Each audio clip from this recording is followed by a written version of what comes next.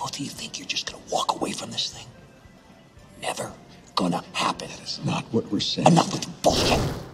What happened to the Schrader family after Breaking Bad and Better Call Saul? In the very first episode of Breaking Bad, we are introduced to the Whites. No pun intended. They're a middle-class family of 3 with another surprise member on the way. There's Walter White, the ailing patriarch of the family, Skylar White, the pragmatic mom-to-be, and Walter White Jr., a teenager with cerebral palsy bad enough that he needs crutches to walk. This family and the consequences of their actions end up becoming the focal point of everything that unfolds across 3 separate cinematic productions. But there is another family that was introduced in Pilot whose impact on Vince Gilligan's universe is felt just as deeply until the final episode of Better Call Saul dropped. We never knew how the story of the Schraders ended. We could only guess. But now, we finally know. So without further ado, this is the story of what happened to the Schrader family after Breaking Bad and Better Call Saul. Before we go into our explanation, we have a very small request. If you like our content, please support us by subscribing to our channel. This is a small click for you, but for us, it means a lot.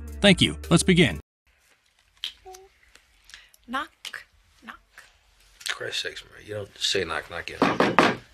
They were a happy, almost tropey couple in the beginning, Hank and Marie Schrader. The story of the Schraders is closely linked to that of the Whites, not just because Hank is a DEA agent and Marie is Skylar's biological sister. It also shows you the contrast between the kinds of relationships people develop. Though next to nothing is known about Skylar and Marie's childhood or life before marriage, or Hank's for that matter, we do get to know that he has been in the picture way longer than Walter, despite marrying her after Walt married Skylar. He used to go to school with Marie and she was his high school sweetheart. After asking her out multiple times and getting rejected multiple times, Hank finally persuades Marie to see him and they eventually build a strong, deep, and loving relationship. We never hear about Hank's parents either, so we can assume that they were either estranged from their son or no longer in this world. In fact, it is possible that Hank deciding to become a DEA agent had something to do with his parents, though it is pure speculation. All we can say for certain is that he is a veteran with nearly 30 years of experience under his belt by the time Breaking Bad begins. And when it does, Hank and Marie's relationship seems like everything Walter and Skylar want theirs to be. The couple have a strong foundation, despite Hank's slip-up before getting married to Marie, and they are very confident in each other's company. Their introduction happens in the pilot at Walt's surprise birthday party, where they end up becoming the life of the party. The Schraders are a proud and outspoken couple, ready to crack jokes at others' expense and then brush it off as sporting behavior. But they do it in such an endearing fashion that you can't help but adore them.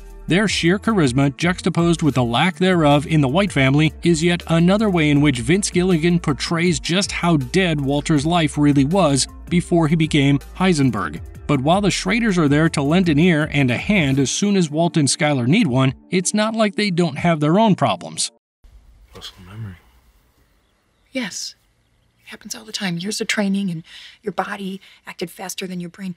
Marie's kleptomania and Hank's paranoia equals chaotic neutrality. One of the things that make the Schraders so easy to root for is the fact that despite knowing each other's worst sides, they stick by each other. Marie has a documented problem with kleptomania. She does it almost on a whim as a way to release stress whenever she experiences it because she is too vain to verbally admit it. Hank knows this and has set her up with a therapist called Dave, who has actually helped Marie make incredible progress with her condition, according to Hank anyway. Marie's kleptomania starts acting up whenever she starts stressing out about her family members because even though she is pompous to the extent all her belongings are purple in color, she cares deeply for her family and cannot bear it when they are going through a tough spot. Inversely, Hank is no good at processing emotion either. When he gets shot by the twins and put in the hospital, he takes out all his anger and frustration at Marie. His wife simply strong-arms him into keeping up with his physiotherapy because she knows how to get what she wants from her husband. She knows him. No matter what Hank and Marie go through in their personal lives, they are actually there for each other and are their honest selves with each other. These selves can be very ugly at times. Hank's treatment of Marie during his mineral obsession can be called snappy at best, but they are real, and they are a whole hell of a lot better than their in-laws, who choose to avoid talking about things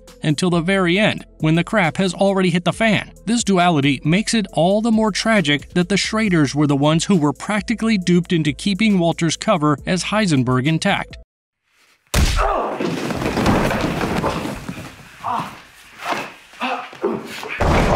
How did the Schraders fall apart? Hank Schrader versus Heisenberg. Hank thought that his fight with Heisenberg was entirely unrelated to his family's issues, which ends up being his biggest mistake, because if he had just paid closer attention to close home, he'd have realized Walt was Heisenberg the entire time. But it was Hank's vendetta against the biggest kingpin in the US and his blind faith in family that ultimately caused everything to fall apart. Multiple times across the series, we have seen Hank create mountains out of molehills when it comes to scrutinizing obscure evidence and piecing together the bigger picture the best way possible. But he fails to notice that his brother-in-law, who was a brilliant chemistry teacher, was the person who stole the lab equipment that he found out in the desert. He fails to think of Walt again after Blue Sky Mark I comes back from the lab as being the purest they had ever seen. When Hank is shot by the twins and ends up in the hospital, the Whites offer to pay for his medical bills with Walt's drug money, which ends up implicating them in his crimes as well. And neither Hank nor Marie question as to why Walt and Skylar were leaving their children with them for weeks on end, when, by rights, they should be with their parents. So, the very thing that makes the Schraders the best couple in Breaking Bad ends up causing them unparalleled grief and tragedy, trusting their family. Heck, the only reason Hank even figures out that Walt is Heisenberg is because Walt gets too arrogant and puts Gail's gift with a signed dedication to him in his toilet as reading material. And once he does find that out, things unravel rather quickly between the Whites and the Schraders. Marie is disgusted with her sister and forces her to tell Walt Jr. the truth. When Skylar refuses to turn Walt in, Marie literally tries to escape with Holly. Hank was seen earlier contemplating adopting babies with Marie or making one themselves, since the Schraders never had children. When their in-laws refuse to play ball, the Schraders put up a united front and get to work on taking them down. Hank coaches Jesse Pinkman in how to be a snitch, and Marie feeds and helps him recover his strength, all because it would make Walt pay. They show a very dark side of themselves, honestly, pursuing their vendetta against Heisenberg as if they had nothing to lose when in fact they had stood to lose the most. The DEA most certainly treat Hank like an outlaw when they found out that Walt was his brother-in-law and even assisted him with his investigation into Gustavo Fring. His career would be over right after he made his biggest collar. Marie, on the other hand, started discussing how cathartic poisoning a certain family friend would be with her therapist Dave, showing just how much the couple resented their in-laws now. While Hank and Marie's actions would ensure Walter White's eventual downfall and death, it would turn out to be a mutually assured destruction for them as well. When Hank apprehends Walt, he and Gomi are ambushed by Jack's gang, and Hank is killed mid-sentence by Jack himself. This happens right after he tells Marie that he finally has Walt in custody. Walt ends up taking responsibility for Hank's death anyway, to clear Skylar of any wrongdoing, but this is the last straw for her sister. Whoa, simmer down there, Sparky. Schrader family at the end of Breaking Bad and Better Call Saul?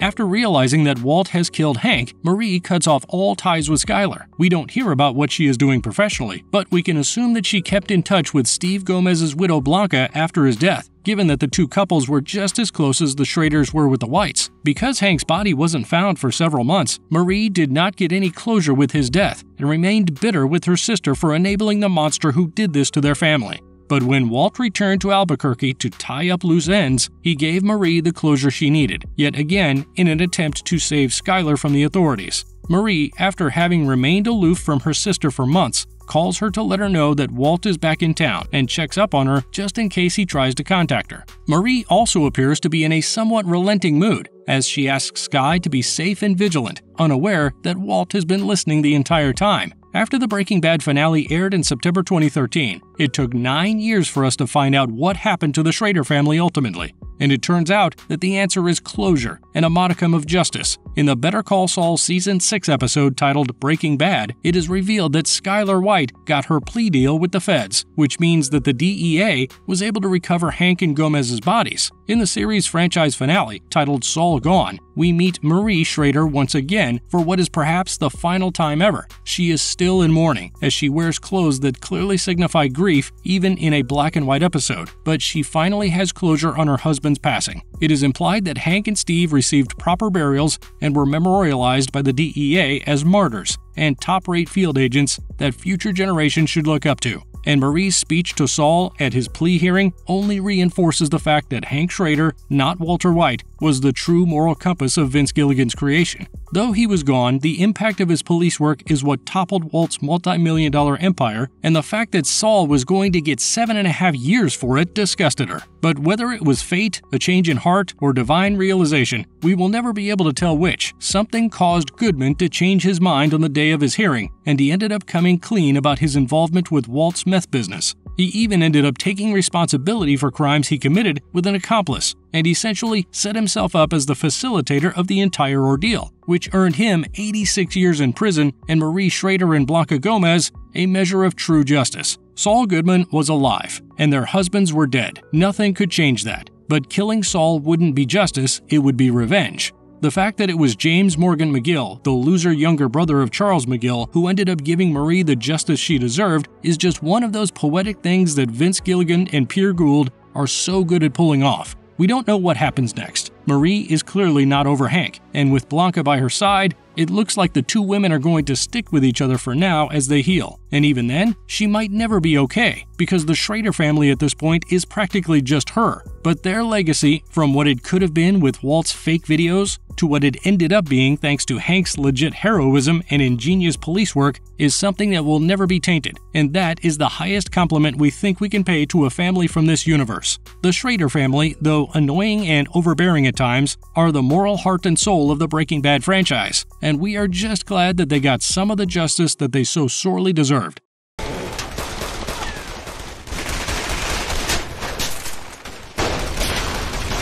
Marvelous verdict.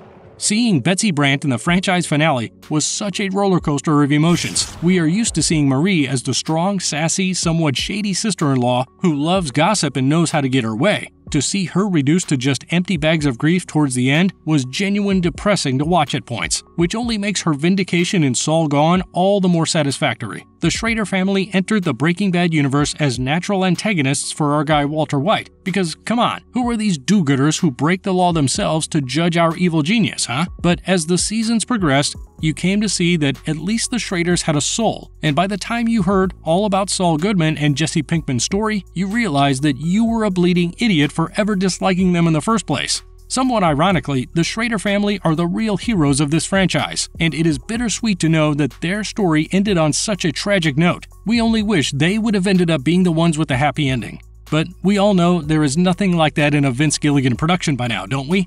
And if you liked our content, don't forget to leave a like and subscribe to us if you haven't already. Have a good one and be safe. Thanks, everyone. Because you. All along it was you! You son of a bitch.